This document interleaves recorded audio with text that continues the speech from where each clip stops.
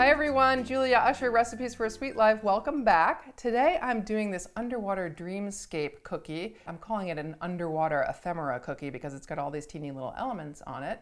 It's also got a lot of color, so it's a little bit out of my norm as far as cookies go, but I think you're gonna love it and find it quite dreamy.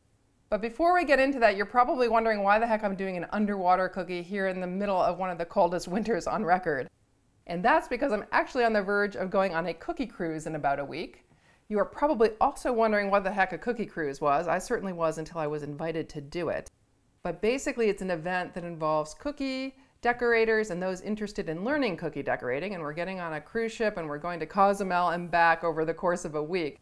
During that time I'll be teaching some decorating classes. The organizers of this trip gave me the constraint of doing something in an underwater theme, specifically underwater steampunk. So this is kind of my take on that particular theme. I will say, admittedly, it's more ephemera with lots of those little edibles on it than steampunk, but there is a nod to steampunk here with the gears, the metallic gears here in the foreground. The ultra cool thing about it and why it's good for this course is that it's got about 8 techniques on it. So it's a great showpiece. I can show people in one single class a broad range of tools and tricks that they can apply on any number of different cookies, even if they don't do this one. So that's the context for this cookie.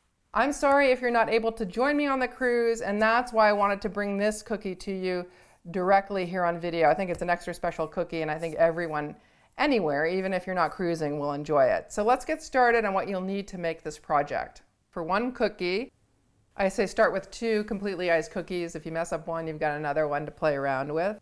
I am using either a pale taupe color or a pale blue color behind them. I'll be airbrushing them in darker colors, so you need that contrast of background color to darker airbrush colors for the scene to really pop.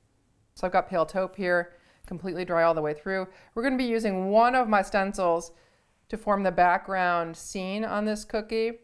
And this is the background stencil from my Prettier Plaques Mermaid set. I'll have the link actually in my video description. To hold it down, you'll need a stencil frame or stencil genie, maybe an odd magnet or 2 to weight down particular areas of the stencil, and of course airbrush colors. We'll be airbrushing in 3 colors.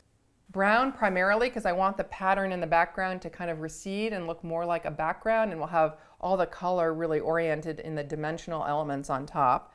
So brown is the primary color. I'm just going to be giving it pops of blue around the edge and little pops of electric green to highlight the seaweed, but again, most of the color is going to come in the foreground pieces.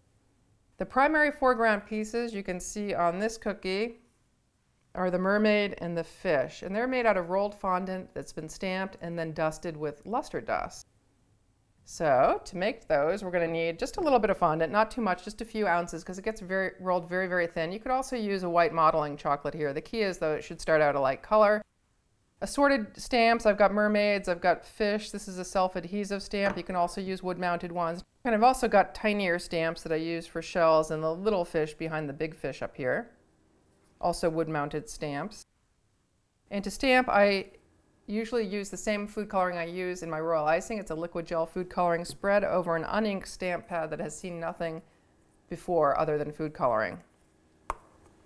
Once those things are stamped and dry, we want to give them just a touch of color, kind of just a romance or a glimpse of color. And I do that with a dusting technique, dry brushes and dry petal dust. These are dry, compressed petal dusts, which are great because it's tough to overuse them. They're pretty compact and hard. And that's great for this project because I just want a subtle suggestion of color on top of those fondant appliques. There are several other dimensional elements that I put on this to create this collage-style cookie in addition to the fondant pieces. And 3 of those are piped. A 2-tone seaweed, which I'll be showing you how to do. Little sea urchins, which are nothing more than royal icing transfers that have been painted. And then some overpiping has been applied on top. And then some sea anemone, which again are piped and then airbrushed for more dimensionality. So those are the 3 piped elements. 4 more elements. Did I count correctly? 4 more.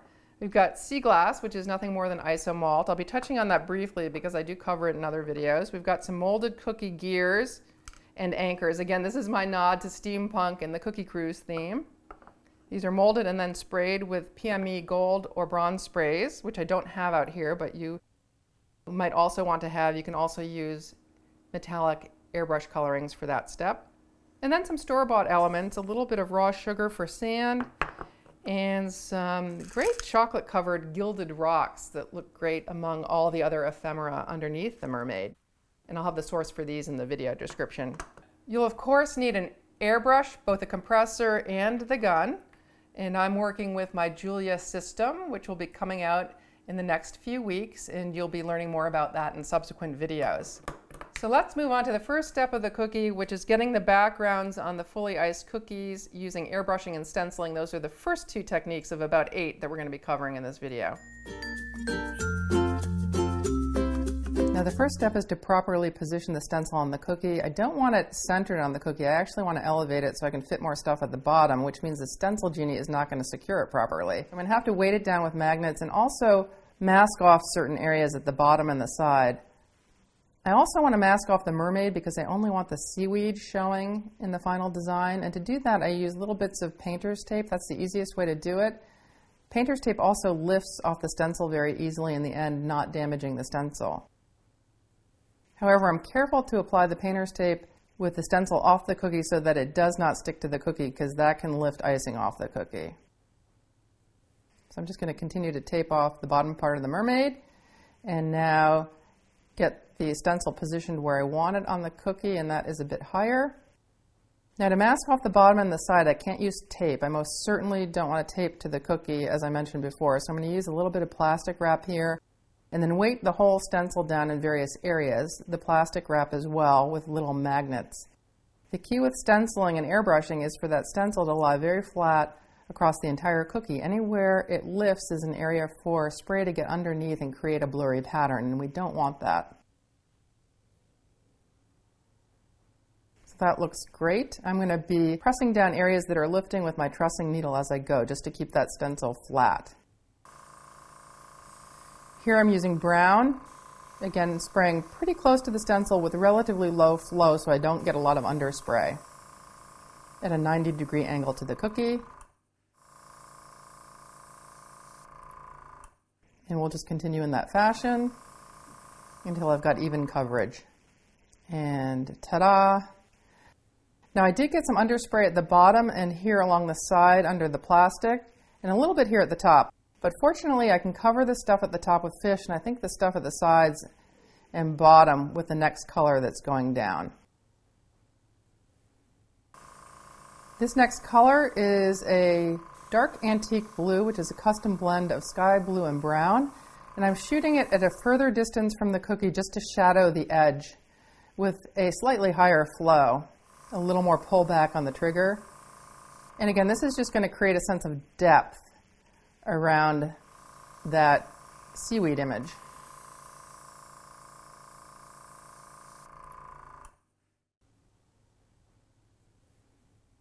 I think that looks great. And again, I blend in plastic bottles whenever I'm doing a custom color and quantity. Now onto my last color, it's electric green. I'm just shooting it again at a distance to highlight some of that seaweed, namely those little frilly parts in the center that I really like. And I just think I need a little bit more green to highlight them perfectly. That looks great.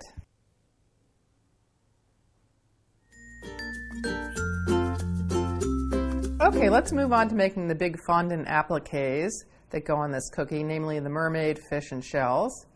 These are relatively thin fondant pieces, as you can see, that have been rubber stamped. And I've done this process before in other videos, so I will go through it rather quickly here. Basically, I want to run my fondant through my pasta machine to about the number 4 setting, which is less than 1/16 inch thick, but I started on the number 1 setting. If I try to jam it through the smaller settings first, it'll shred the fondant. The number 1 setting is my widest setting on my particular pasta machine, but every pasta machine is different. So just gradually work it through until you get it the proper thickness. I'm going to cut it into more manageable lengths because it's getting pretty long, and I just want to make sure it's wide enough that it fits my widest stamp. And I'm just going to now move it from 3 to 4, and we'll be all ready to stamp it.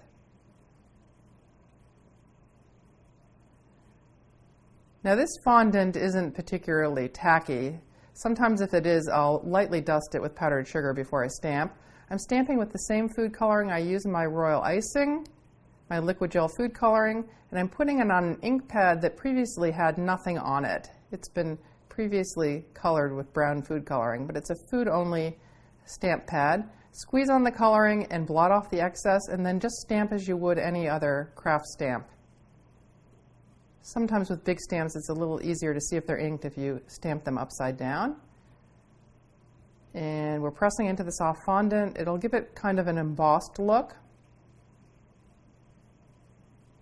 And I use generally one big fish, one small fish, a couple of shells, and one big mermaid on each cookie, but you can do however many you want on each. Process is exactly the same.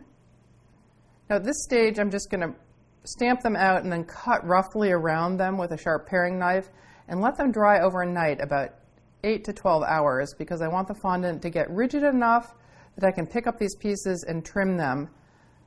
If I were to try to trim them now, they'd be too squishy, and I'd probably also smudge the food coloring on top. I'm just going to do the mermaid, and then we'll move on to the drying and trimming process.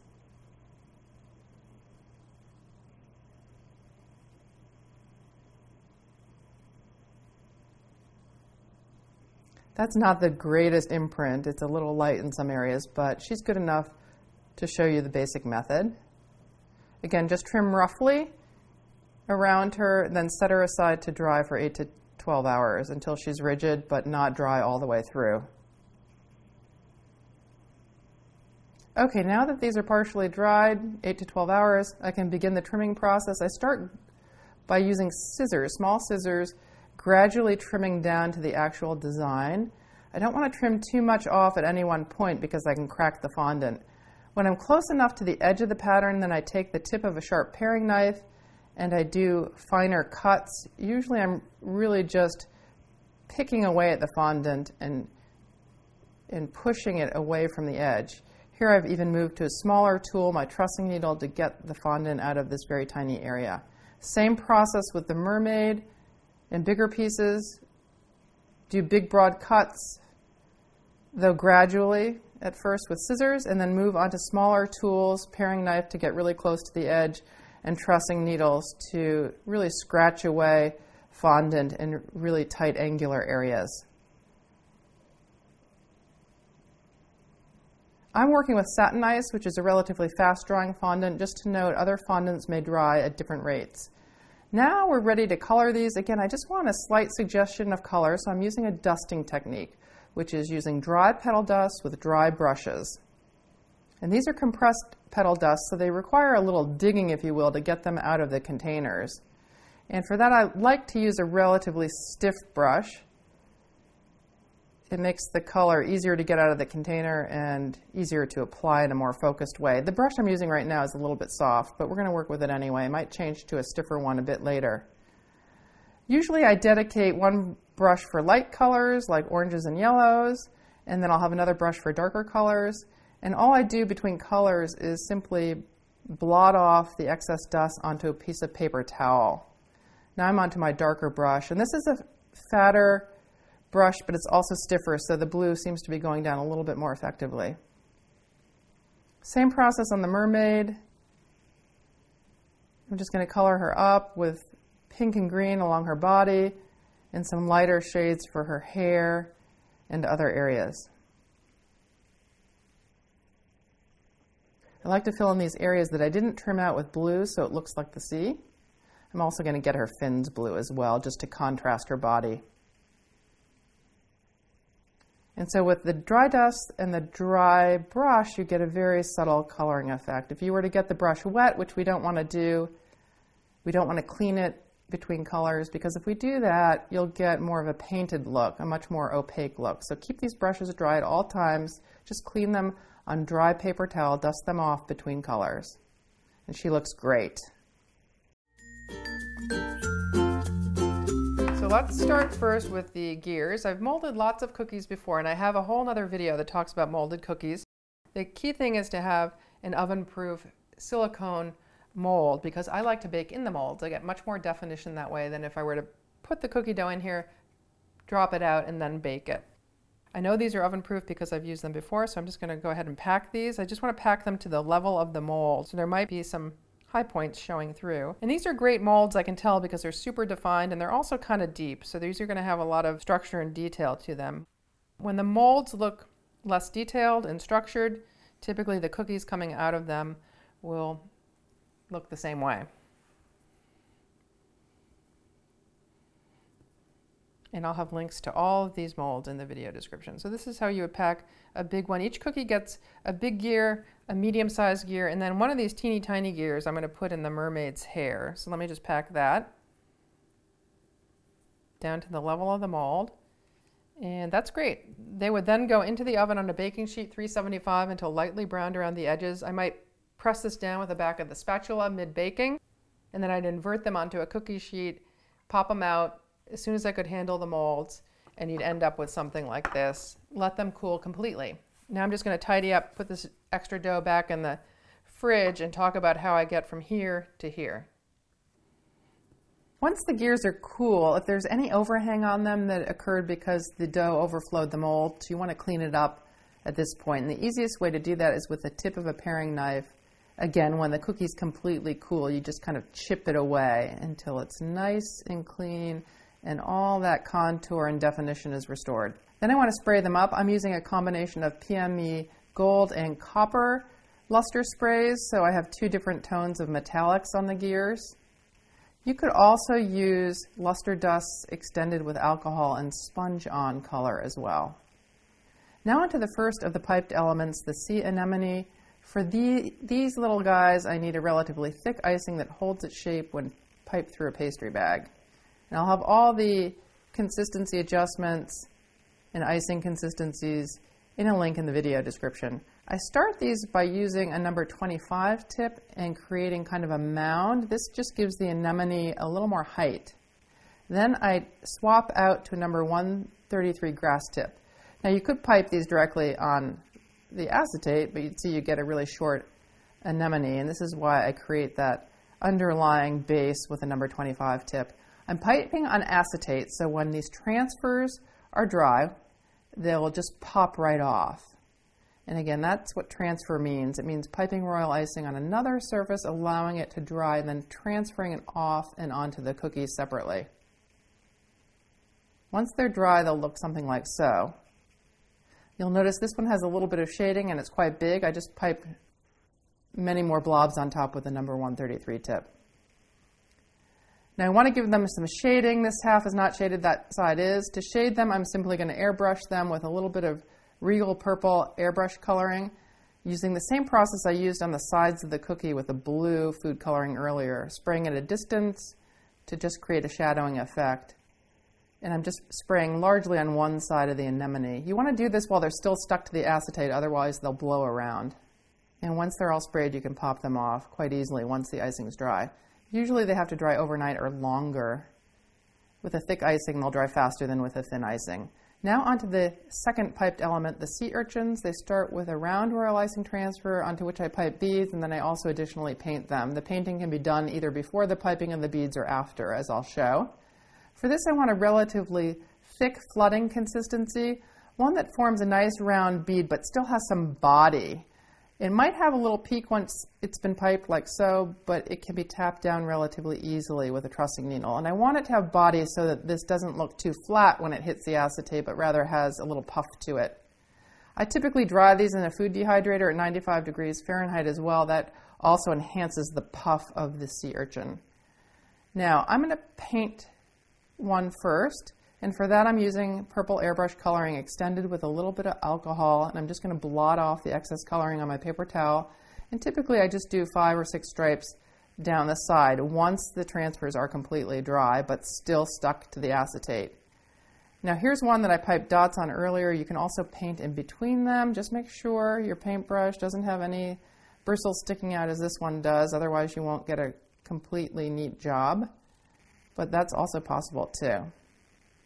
Now let's go back to the one I painted before. I'm going to show you how to get the dots down.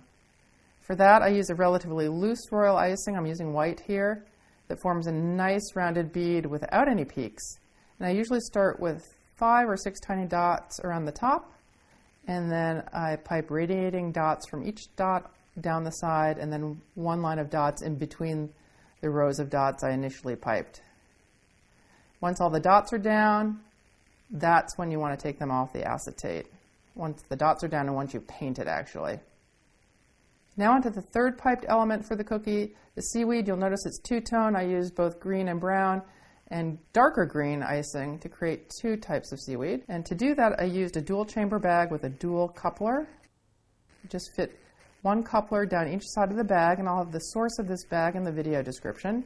You can also just put icing side by side in a pastry bag to do this, but I find I get better definition of the colors if I use a dual chamber bag. I'm fitting this with a number 349 leaf tip. I'm going to work with 2 shades of green icing rather than the green and brown, but you have options. Now this is a notched tip. I'm going to be holding the notch to the sides with the point facing up and kind of pushing, pulling back, pushing, pulling back, pushing, pulling back to create kind of a squiggly leaf, if you will. I like to pipe these in bundles of 3, 2 or 3. And just a note, the advantage of piping transfers is that I can arrange them like a puzzle at the end on the cookie. I have a lot more flexibility in terms of how I arrange them than if I were to pipe directly on the cookie. You could, of course, pipe directly on the cookie, but here again, I just like the design flexibility. And once they're completely dry, of course, they pop right off the acetate as well. You could also pipe on parchment paper, but I prefer piping on acetate because it remains flatter as these longer elements dry.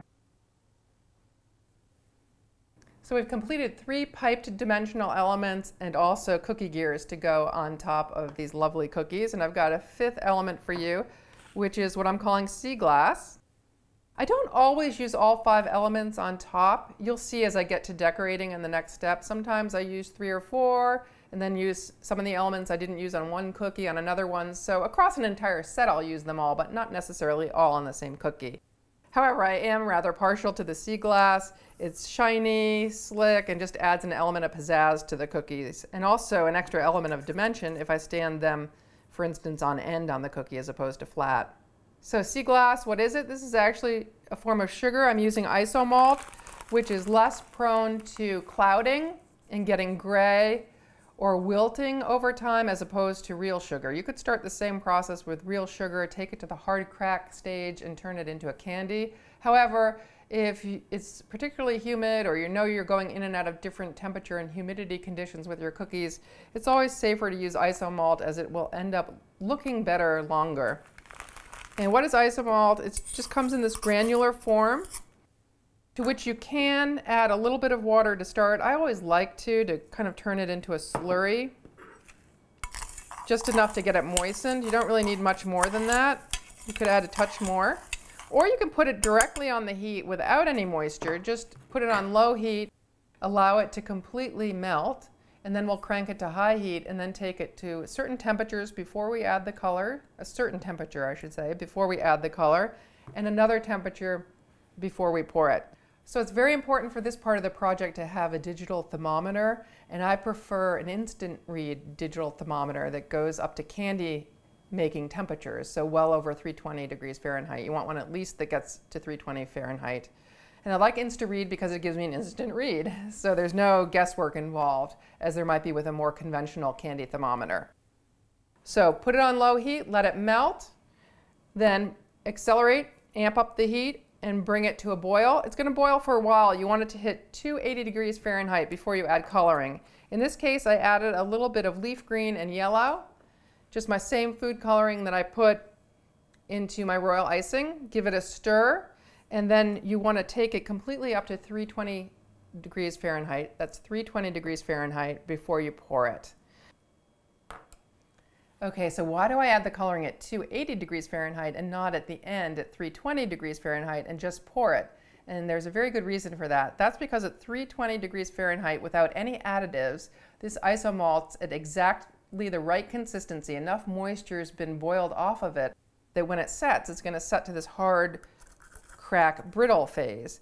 if you suddenly add more moisture, and there's moisture in food coloring at the end, and then immediately pour it, it may never set up to this hard crack stage. It may just be kind of gooey. So you always want to add the coloring a little bit before 320 degrees Fahrenheit to allow enough time for any added moisture to boil off before you pour it.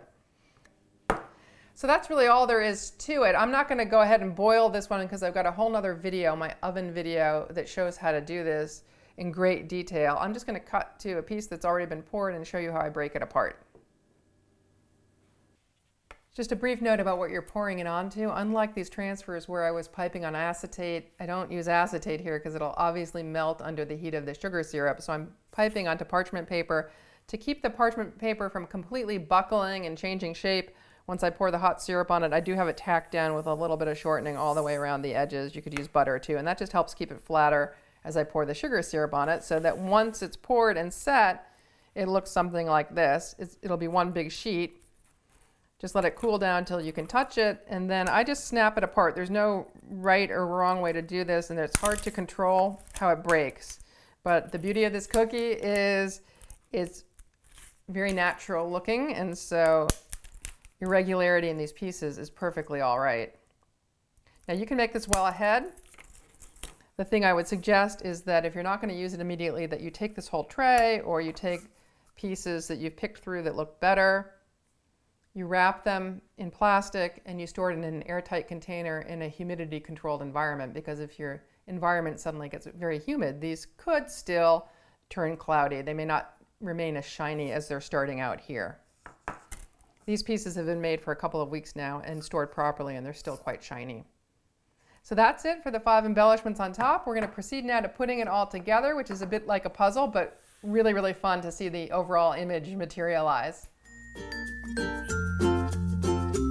Let's get those goodies on the cookie now. I'm actually working with a damaged stenciled cookie. I did exactly what I told you not to do. I taped the plastic to the cookie, and I lifted some icing on the bottom and the side, but fortunately I think I can cover everything with these big elements I'm about to put down. My first step in decorating this cookie is to lay all the big elements, the mermaid, the gears, the seaweed, and some of the fish, just to get rough positioning before I glue anything down with royal icing. So that's what I'm doing here. I think I'm going to add extra dimension to the fish by elevating this big guy with a little bit of fondant, and then I can stick the smaller guy right behind it. That looks pretty cool. And of course I could do this with other elements too. But now I'm ready to glue, and for that I'm using a thick royal icing. I'm using a taupe color that's going to match the sand I'm going to put on the cookie later. And from here on out is just a gluing process, a gluing and pasting process. Of course, layering is a neat idea. I layered the fish as you saw. I think I'll also be layering some seaweed on top of the mermaid, and probably layering the gears on top of each other. That just adds extra interest. Again, starting big to small, it's just easier for me to visualize the design that way. And the small stuff will be used as filler in and around the big stuff later. Can't forget the sea glass. It adds such nice shimmer, especially when it's oriented vertically. But to keep it up, I think I'm going to need to use one of my other elements as a bit of a prop.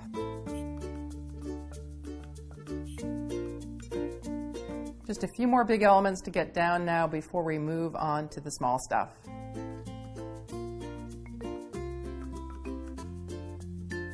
Okay, now that I've got all my large pieces on, and some not so large pieces, I've got my medium to small sea urchins and seashells now anchored. I'm ready though now for the teeniest of tiny elements, namely the dragées and the sanding sugar and a remaining small gear.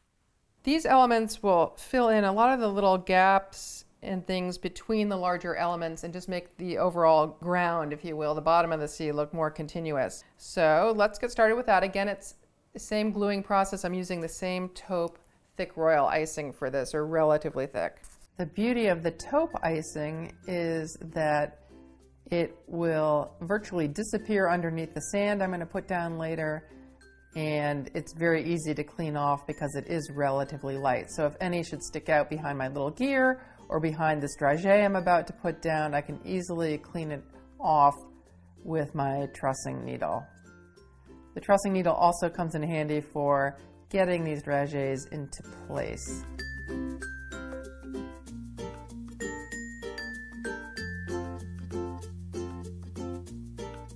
Now to put the sand down, I apply a fair bit of icing and then immediately pour the sugar on it so it sticks. Don't worry if it gets messy. We're just going to sweep away all the unstuck sugar at the end and recycle it. I like to trim out the entire side of the cookie continuously with the sanding sugar or sand, and you'll notice how nicely it blends with the color of the taupe icing underneath.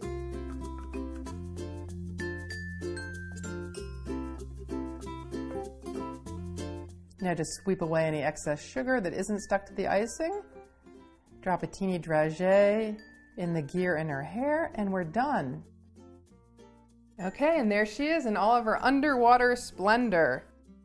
Even if you don't have a cruise to go to, this is a great cookie for a number of reasons. First off, it's really technique rich. As I mentioned at the beginning, we covered about 8 different techniques, starting first with airbrushing and stenciling on the background, moving into stamped fondant appliques for the mermaids and fish. We then applied color using a dry-on-dry dusting technique onto the mermaids. I touched on painting in painting the stripes on the sea urchins. We of course did a number of royal icing transfers, the urchins, the anemone, the seaweed. We did molded cookies. I'm not sure how many techniques we're up to. We also sprayed those, not with an airbrush, but rather with canned luster sprays to give them sheen. And last but not least, we did some isomalt sea glass. So you can take any of those techniques, apply them as they are here, or extract the ones you really, really love and apply them separately or in different combinations to other cookies of other themes. I, though, do like this. I think even if you're not cruise bound, this makes a gorgeous little girl's birthday cookie. I can also envision it without the mermaid and perhaps with a stamped pirate instead, and it would make a great boy's birthday cookie. Till next video, live sweetly.